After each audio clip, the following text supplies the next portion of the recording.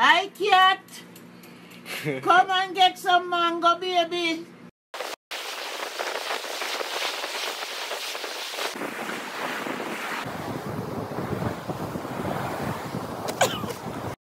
One, two, 1, 2, 3.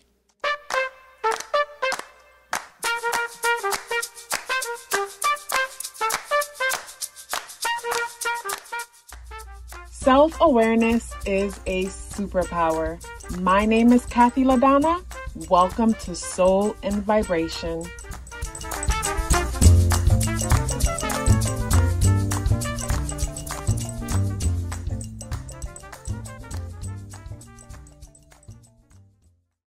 I hope the free thinkers are doing well. And if you're not doing well, I'm happy to remind you that you are the most powerful person that you know. You are the most powerful person that you know because only you can create your reality. Hey guys, today is Saturday, February 11th, and the energies in the day adds up to the number 11 vibration. If today is your birthday, happy birthday. So the number 11, 11, 11, because the day is 11 and the energies add up to the number 11. So when it comes to the spirit animal card, we have the sea serpent. And when you look at the sea serpent energy, you can see that the sea serpent is biting its own tail.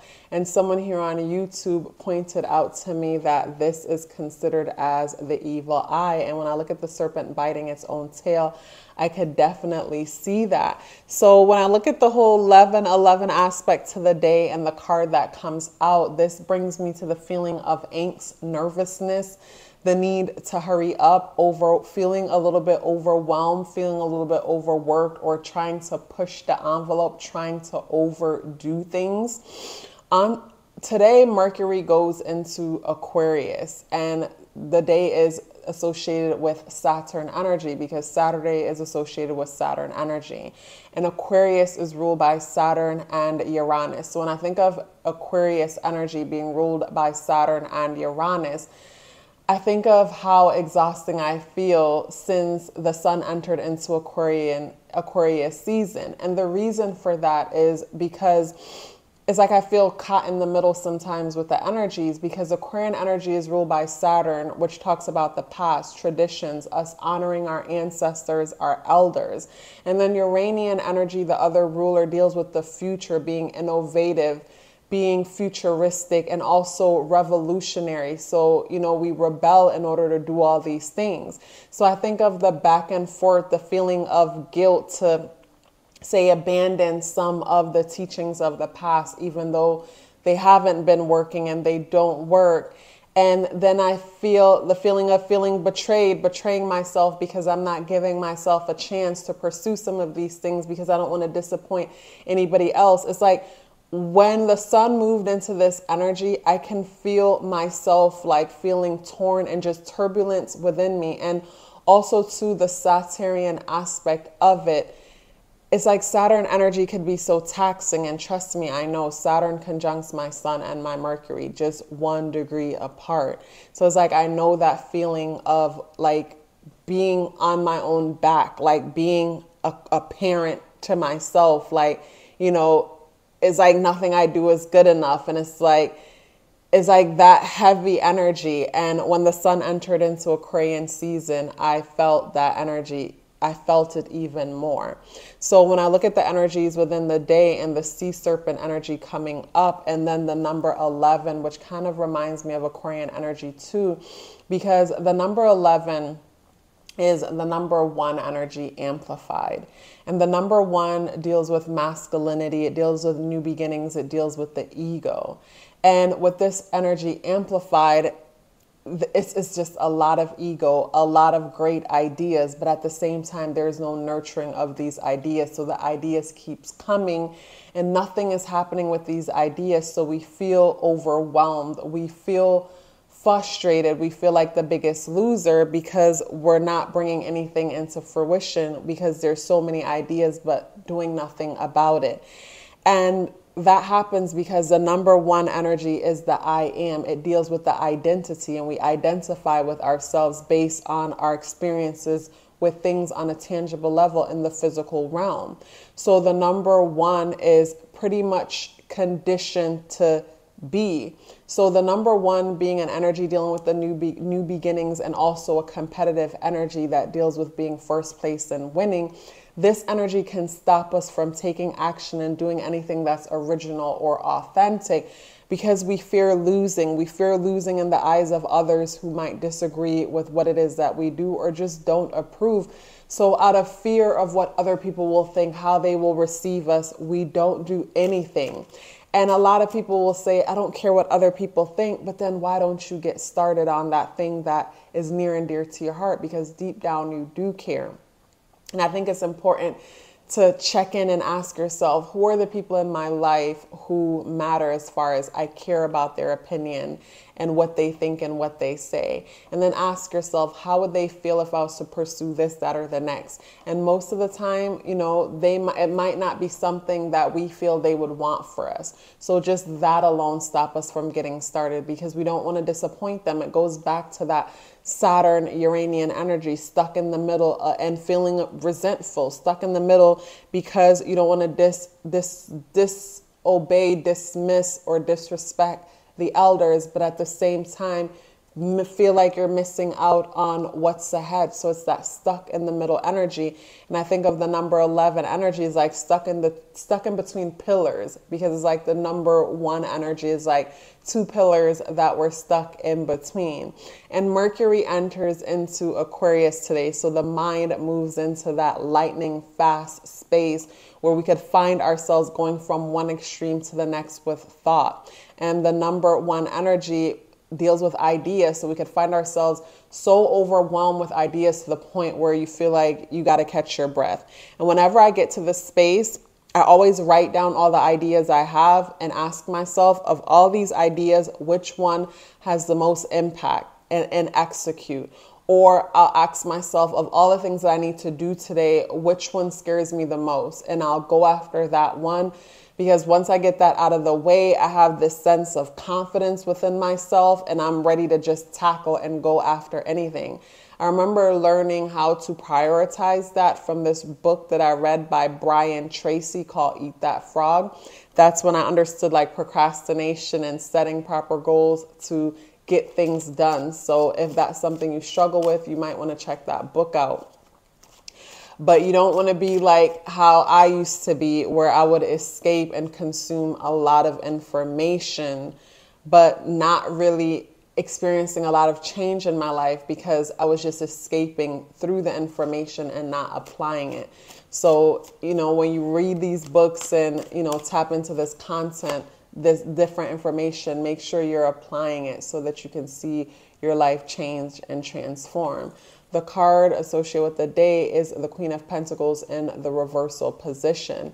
So with the Queen of Pentacles in the reversal position, you can find finances being something that your focus and attention is on. That could be something that causes a lot of anxiety or nervousness thinking about financial situations, or something coming up and triggering thoughts having to do with your finances and your financial situation. The moon is on its way into Scorpio.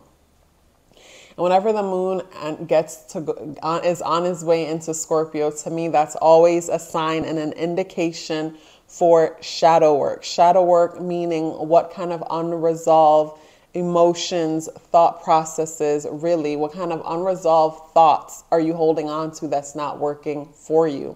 Because the emotions are going to surface, where normally we could do a good job of hiding how we're really feeling from ourselves. But when the energy enters here, like it's on, it's in your face, you can't hide from it. And this is where journaling, expressing, pouring out, thinking on paper, releasing will help us to cleanse ourselves from all that's in our minds, and even come up with some new ideas, new ways of seeing and doing things that can transform our situation.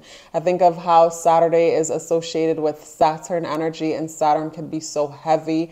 Saturn could be so feel so cruel sometimes because we feel this weight. It's almost like there's this gravity holding us down when it comes to our mind, and gravity holding us down as far as like, you didn't do this and you needed to do that. You know what thought is coming to mind is, I've seen some people train dogs by like putting their nose in their poop or something like that, I think is what I see, to get them to stop doing it. To me, the Saturn energy could feel like that, whereas like Saturn is not the Saturn energy, yes, and the moon going into Scorpio could feel like, you know, that energy putting your nose in your own poop so you could stop doing it.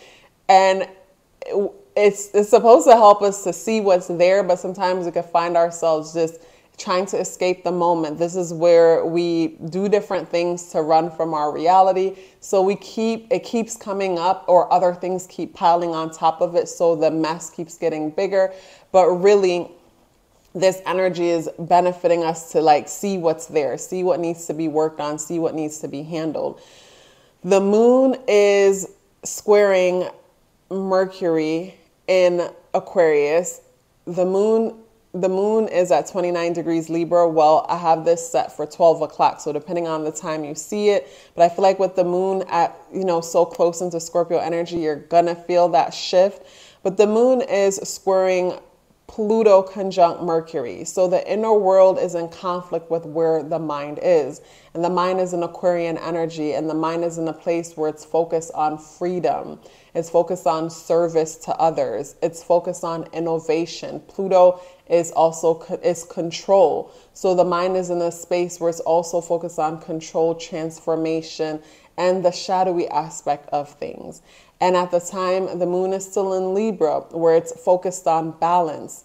And I think of Pluto energy, where with Pluto energy is like, you got to pick a side. So this is where we could find ourselves like, feel like our hand is being forced. We're being forced to make a decision. Because when I think about the number 11 energy, and how I mentioned how the number 1 doesn't like to lose, so it doesn't even get started. And a lot of the times the number 11 will find itself in a position where it's refurbishing, reinventing what is, because more often that's a safer route. But after reflecting, I see how that could be beneficial. Because when I think of, say, having new and innovative ideas, sometimes our ideas are too far ahead of our time and could be out of touch with reality. So sometimes reinventing what is might be more like profitable if you're doing a business that requires that, because at least people feel a sense of security to what you're creating, because there's already a level of relatability because you're recreating what is. I love these videos because as I'm speaking about this, is even helping me to see things in a totally different light. That's helping my world too. So yeah, when it comes to the energies in today, just take a breath, take a deep breath, journal. If journaling is not your thing, turn on your camera on your phone and talk, like express yourself, confess, say all that you need to say. Because I find when I take my journal out, or I record just for myself and then delete it, and I'm able to say, this is how I feel about this. I'm so angry about this, or I'm so happy about this, or, you know, just say the dark truth about how I feel about something. After that expression, it's like a confession, and it's like that energy leaves me and I feel so much lighter, and I'm no longer carrying all this baggage around. So when it comes to this day, expressing yourself is necessary. Because with the Saturn aspect of the day, Mercury entering into Aquarius, and the number 11 energy, it could feel a bit turbulent. It could feel a bit heavy. I like that the moon is positively aspecting the sun and Saturn in Aquarius. So with the moon positively aspecting the sun and Saturn in Aquarius, this brings me to compliance. It's like feeling the need to comply just for the sake of peace. Yeah, feeling the need to comply for the sake of peace, but then I think of feeling resentful after, because it's like I betrayed myself when I did that. It's like, yes, it was cool hanging out with so-and-so, and I went along with the vibe, but at the same time, I hope they don't expect me to keep this going, because it wasn't completely true to me and what I need and what I want. It's like those are some of the thoughts that's coming to mind.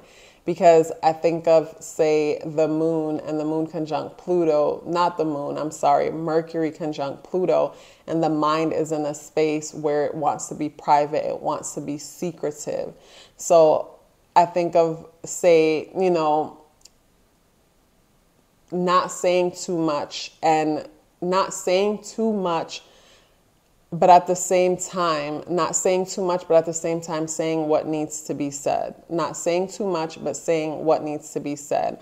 Because when I think about Aquarian energy and Mercury entering to Aquarius, I think of how sometimes Aquarian energy, when I observe Aquarian energy, this energy can cause a person to show up and do too much, only to want to ghost or disappear for a while, because maybe a part of what you showed is a part of who you are, but not something that you can keep up all the time. And the people who you showed that to now have this expectation for you to keep this part up all the time.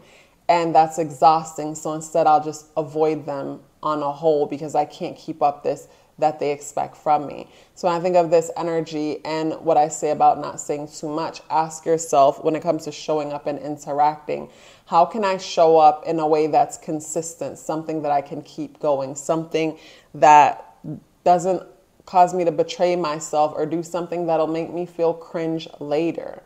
So those are some things that would be beneficial to look into when it comes to the energies within the day. I hope you guys are able to enjoy your day. Like I said, pace yourself. Journaling is definitely needed for today. Such a pleasure sharing this message with you as usual. If you'd like to book a reading or check out my exclusive contents on Patreon, the links are in the description box below. If you're still here with me, I'd love to hear about it. Please let me know by dropping me a red and an orange hearts in the comment box below. I would love to hear from you and I look forward to seeing you tomorrow. Love yourself as if your life depended on it, because it does. Take care of yourself, and I look forward to seeing you in the next video.